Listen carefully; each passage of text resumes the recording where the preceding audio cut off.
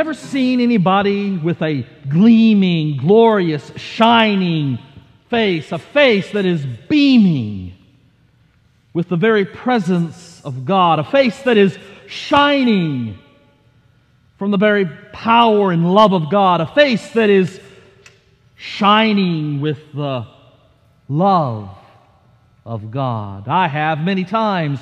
There have been times when I've participated in the Holy Communion and people have come forward to receive, and I look in their faces and I see a sense of being in the immediate real presence of Jesus. Or communing you at the rails here, and I look down after having communed you and notice that as you're praying, a look of contentment, a look of peace, a look of joy seems to be shining forth, beaming forth from your face. This shining light of God. We've all seen it. I was thumbing through some photographs from many years ago on my computer, and I came to a set of photographs that were taken at Easter in the year 2007. That was the last Easter that my dad was alive, and these photographs were taken for me by a member of the church at First Methodist in Seagoville. And he was taking photographs during the worship service, and during the closing hymn, he was taking photographs of the congregation as they were singing. And in the collection, I found 2 photos of my mother and my dad. And as far as we can tell, these are probably the last 2 photographs of my dad taken of him while he was alive. And they're singing the closing hymn, and they're sharing the hymnal, and Dad is intent on the words as he's singing, and I can also see in his face a degree of pain, because at that point in his life, every single waking moment hurt. And then I looked at Mother, and Mother was singing with her hand upraised. Must have been Victory in Jesus, the closing hymn that Sunday, and she's singing, and I notice on her face is this beatific bliss, this look of knowing the immediate love, the immediate presence, the immediate perfect peace of Jesus. In that moment together, even with Dad's pain, they worshiping together the last time they would be in church together, Mother was in heaven. I could see it on her face in those pictures. And I must say that for the 6 years that have passed since that time, I had not seen that look in her face again. I had not seen her beaming. I had not seen the love of God shining forth from her face that way until last month, right here, when I had the joy of baptizing not only my niece, Jaden, but my brother as well. And as I poured water over my brother's head and baptized him in the name of the Father and of the Son and of the Holy Spirit, I caught a glimpse of my mother out of the side of my eye.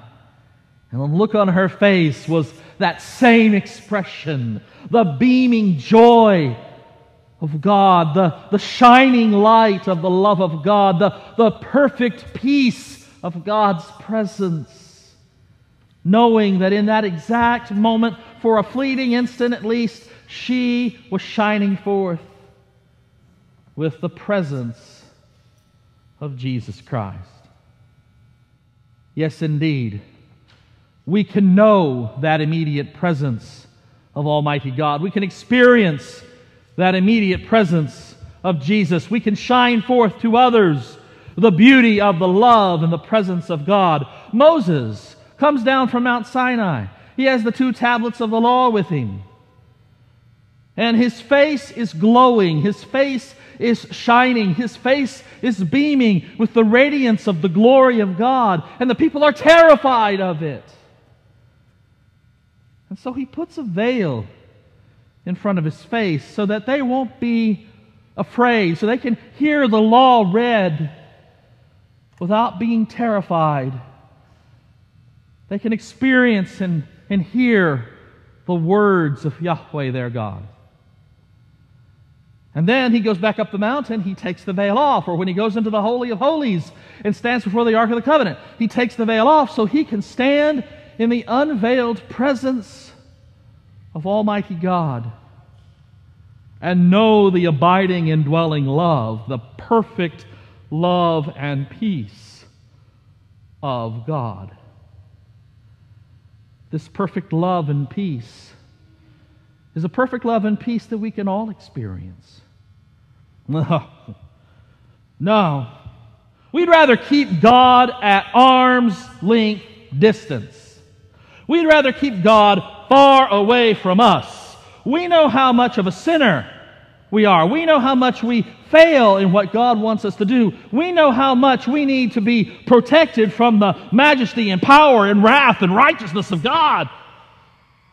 Stay away. Keep Him at arm's length. Play hide and seek. Anything but embrace. Anything but come near to God.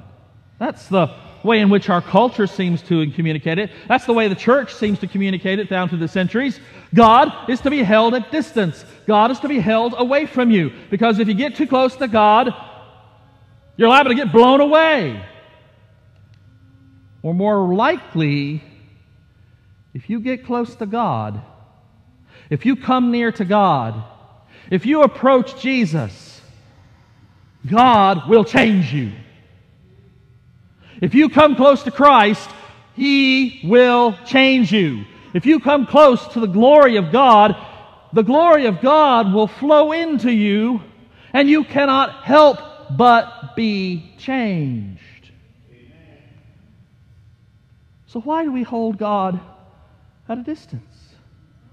Why do we sing songs like God is watching us from a distance? Nonsense! God's right here. God's in your immediate presence.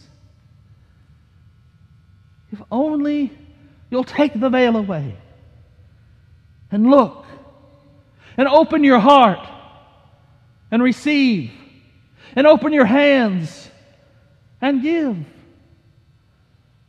God's right here. That's what Paul is saying in the second letter to the Corinthians here in chapter 3.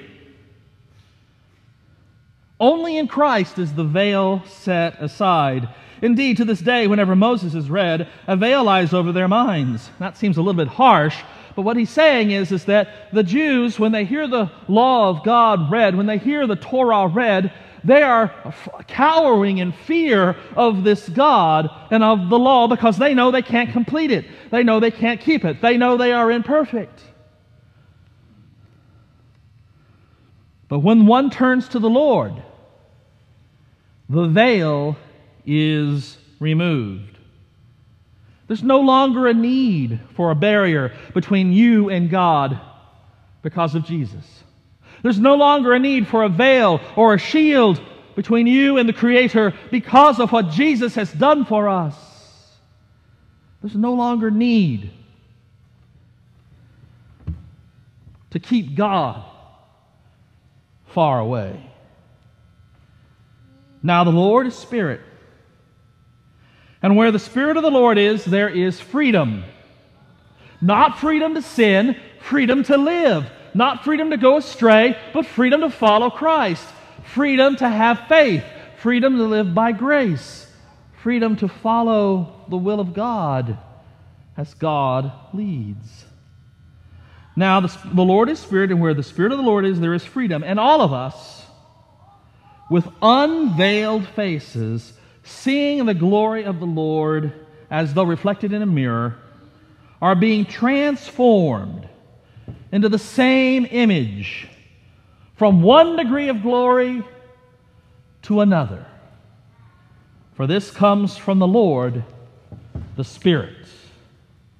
If we are willing to approach the Lord in faith and depend upon His grace and not upon our own works, depend upon His love and not our own perfection, depend upon His peace and not our own will, if we're willing to approach the Lord in faith, leaning on His grace, and face the Lord of love, then we will, when we look in the mirror, see reflecting from us that very glory, that very grace, that very presence, that beaming bliss of Jesus that can shine forth from us when we are transformed, when we are changed, when we are perfected in love in Christ.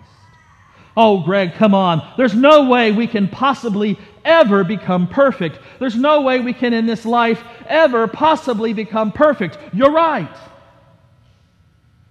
In this life, in this world, in these skins, we can't be, by our own will, our own power, our own strength, perfect. The instant you think you can, you failed. But it is possible to know that perfect love of God. Just like Moses, who, by the way, wasn't perfect when he appeared before Yahweh, wasn't perfect when he came down from Mount Sinai. He may have been glowing with the presence of God, but he himself wasn't perfect. But the perfect love of God was reflecting from him and shining to the people of Israel.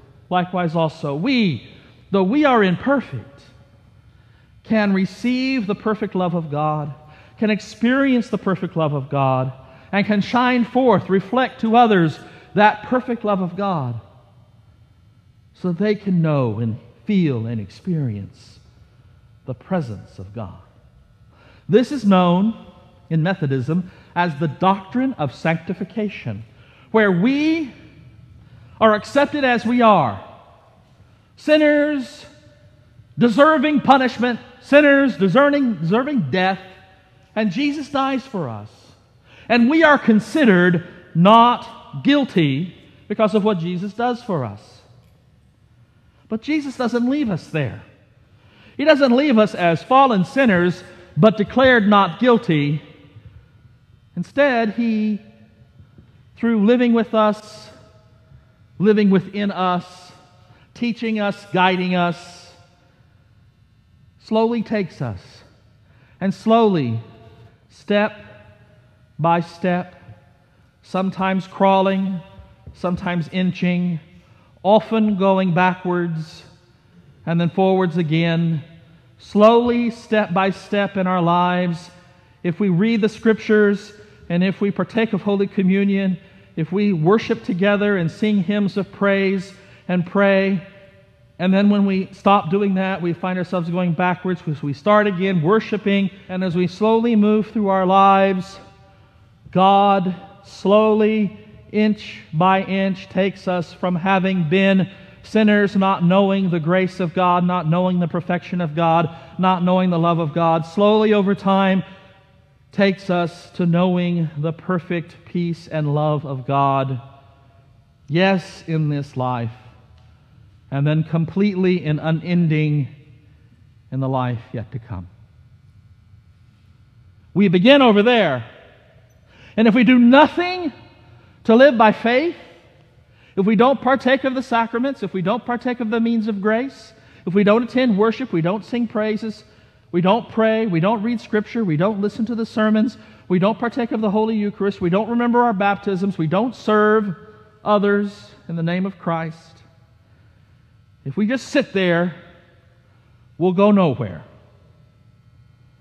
But if we'll get up and step out in faith and move forward and strive by grace, living by faith, we can over time, bit by bit, come into greater and greater degrees of the glory of God. That's what Paul is saying right here. And all of us, with unveiled faces, seeing the glory of the Lord as though reflected in a mirror, are being transformed. Notice the part of speech here, the tense. Are being transformed. It's something that continues. It's not something that ends. We don't get transformed and then we're done. This life, we're constantly being transformed. Are being transformed into the same image. The same image? What image? The image of God in Jesus Christ our Lord. What? Yes. From one degree of glory to another. slowly, bit by bit, by no merit of our own, only by God's grace, when we step out in faith, as we step out in faith again and again and again, with each and every step of faith, slowly we are transformed into greater and greater likenesses, greater and greater image of Jesus Christ and His love for all. Now, this even makes this Methodist uncomfortable, because I know how far I've got to go. I mean, I've been in this for a while. I became a United Methodist in 1987.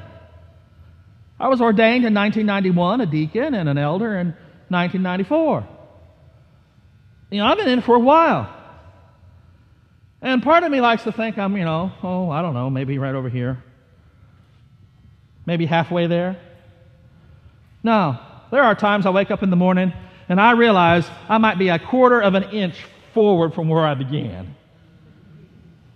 But that quarter inch is only there because of Jesus, and because of His love, and because of His grace, and because He won't quit with me, because I won't quit with Him. Then there are mornings when I wake up and I do feel like I've made some progress. And if I get proud of that, guess what? Whoops! I slide right back. Got to start over again. It's when I look in the mirror, I've made some progress. And if I get proud of that, guess what? Whoops! I slide right back. Got to start over again. It's when I look in the mirror and realize that through no grace of my own, through no strength of my own, through no glory of my own, but only through God's grace, God's strength, God's glory, that I am where I am today. It is then and in that exact moment that I know the perfect love of God. And I've felt it many times. I've known it many times. Now, when clergy are ordained, they stand before the bishop and are examined. And there are some classic historic questions that were asked. These questions have been asked of every elder who's been ordained, every presbyter. That's what elder means. The Greek word is presbyter, the English word is elder. In Roman Catholic Church, they call them priests. Every elder, every presbyter is asked the following questions. Have you faith in Christ? Oh, that's an easy one. You're supposed to say yes. If you can't say yes to that one, you might as well just go on home. Unfortunately, I know some elders who probably couldn't say yes for that, but we'll cover that some other day. Have you faith in Christ? Yes. Are you going on to perfection? Ooh. Your answer is supposed to be yes. You are going on to perfection. That's what you're supposed to say. No matter how uncomfortable you may feel, that's what you're supposed to say. Because I'll give you an easy way to... This is a good argument to get through that one. You are going on to perfection by God's grace, by God's will, by God's strength, and you may not ever attain it in this life, but you can attain it over there. So you are going on to perfection. You were over there, and now you're a couple of inches further on the road. You're moving on, you're going on towards perfection. Still makes me uncomfortable. Third question. Do you expect to be made perfect in love in this life? I quit.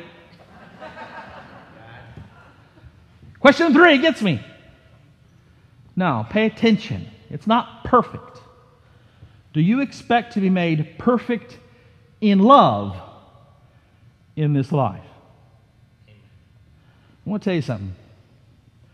While there are plenty of times, plenty of moments in my life, most of them I'm afraid to say, where I'm not perfect in love, I can say that there have been times, have been moments in my life when I have known that through no merit of my own, in a fleeting instant, in an exact moment, like when I'm singing a hymn, like my mother singing Victory in Jesus on Easter Sunday, or in the monastery in Boston, standing before the altar at Holy Communion, receiving the grace of Jesus Christ in these means of grace, receiving the very presence of Jesus in the bread and in the cup.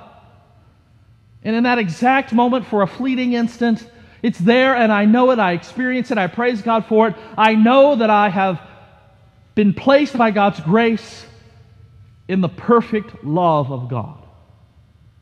And for that instant alone, I know what heaven will be like. I know what glory will be like. For an instant, I know it. Standing up here, celebrating Holy Communion, there have been times when in the midst of the sacrament, I have known the perfect love of God. God's grace has shoved out of my heart, has pushed out of my soul every ounce of bitterness and anger and fear and disfaith, and replaced it with the perfect love of God. And for an instant, I know and experience that presence of Jesus that beams forth, that presence of Yahweh that glowed from the face of Moses, that transfigured Jesus on Mount Tabor, and that we will experience unveiled for all eternity in heaven. Ooh, these are hard questions. Have you faith in Christ? Yes. Are you going on to perfection? Yes. Do you expect to be made perfect in love in this life? That way, the way I just talked about? Yes. By God's grace, I'll experience it again. By God's grace, you'll experience it again. Here's the fourth question. Are you earnestly striving after it? It's one thing to say, God, make me perfect in love in this life. But if you're not willing to do anything to respond to God's grace, you just want to sit over here and do nothing, you're going to get nothing. If you're unwilling to walk in faith, if you're unwilling to take that step, that first step of faith, if you're unwilling to take the second step of faith, and the third step of faith, and the fourth step of faith, you're going to get nowhere unless you're willing to strive after it. You must be willing to step out in faith.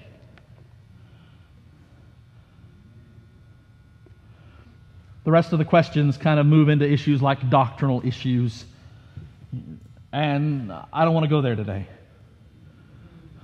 I can't stand doctrinal issues. This one's hard enough.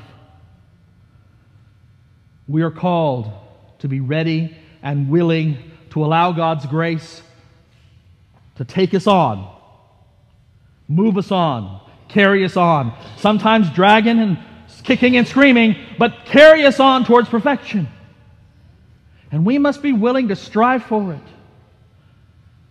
and to be open to it and to receive it when Jesus gives us those moments of knowing the perfect love of God in our lives. As we move into this week and through Ash Wednesday and on to the first Sunday of Lent, I call you to get off the starting block and to start moving on toward perfection in the love of God, walking by faith, embracing the means of grace, worshiping together, reading Scripture, praying, praising, partaking of the Eucharist, serving the last and the least and the lost with a cup of water and a can of food, doing what God calls us to do. Instead of playing hide and seek with Jesus, let's embrace Him and allow the love of God, the perfect love of God, to come into our lives and shine forth from us. Rip the veil away and allow the love of God to be seen and experienced, reflecting from you. In the name of the Father, and of the Son, and of the Holy Spirit. In your presence, Lord, let me learn at your feet. I will taste the riches of your word. By your grace upon grace, you set me free.